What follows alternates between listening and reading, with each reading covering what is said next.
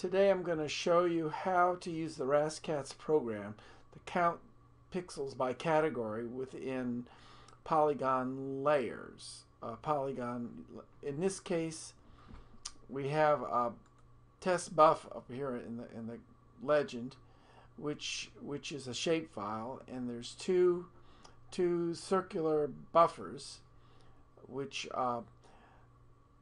I've generated, and within each one of them we want to count the pixels by these different categories represented by these different colors in here, and get some amounts by the different land cover categories. This is the category map here. This is Georgia land cover 2011. The RastCats program is started from a shortcut on the desktop.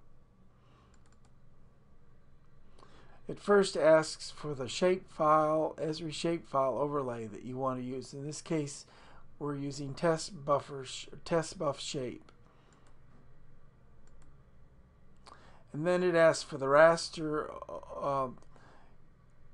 category file. In this case, the land cover 2011 land cover data set.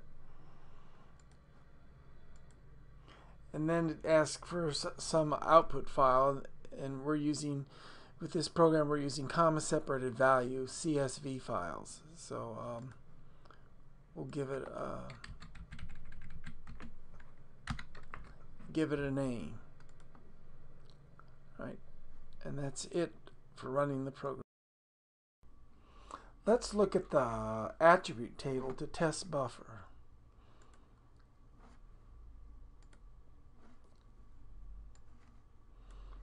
In here you can see that just like there are two circles here, there are two records in here, one for each of the circles. The upper one is on the bottom and the lower one is on the top. So if I was to select this one here, you can see the lower one would be highlighted because it's highlighted over there. And there's only two fields in here.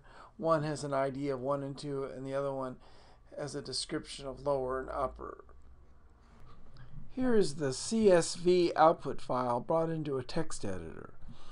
The first row up here on top are all the field names.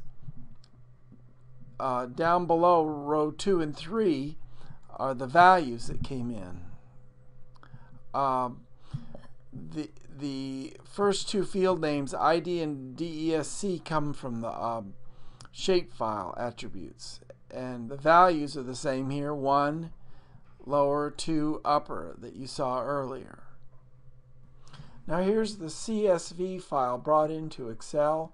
You can see the two fields from the shapefile here, A and B, ID and DESC, upper and lower circle for the upper and lower circles, as well as all the other attribute values of the pixel counts within the two circles. Now that you have the data in Excel, you could do all sorts of things like averages and combining some of the categories and everything. As long as you leave at least one of the columns A or B in there, ID or DESC, you can then join it to the data in QGIS and make maps out of it, which I'll show you in a second. Now I'm going to bring in the comma separated value into QGIS and join it with the original test buff layer. First of all, you push this button over here to bring in a delimited text file. Then we navigate to the file we want.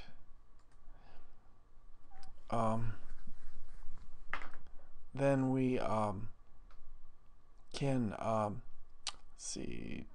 tell it that there's no geometry in this table, and just bring in a simple data table.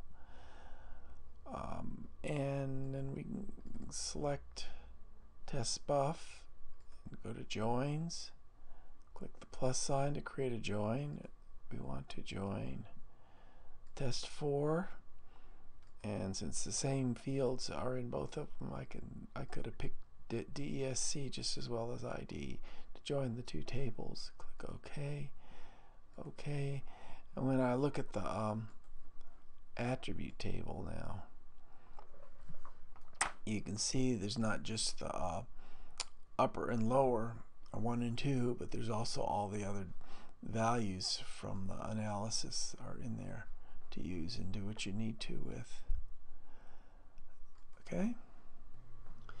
And here's a YAML file that's associated with the RastCats program. They're in the same directory. This is a configuration file that is called RastCats YML. In here there's several different values. The first category map shows all the categories that are defined by the pixels. Each pixel will be assigned to a different category, and they're given a number in the raster file, and you can actually describe whatever field you want associated with each one of these. You could change any of these, edit the YAML file if you want to. These are the default values given in the metadata, the ones I put in here. Down at the bottom, there's a CSV output path file, which is where the default value for the output for CSV, and raster categories path, which is the output for the where the imagery shapefile. The imagery file, the land cover imagery file is located, and the bottom was where the shapefile is located, vector overlay path. And these will change if you change the paths we'll use in the algorithm.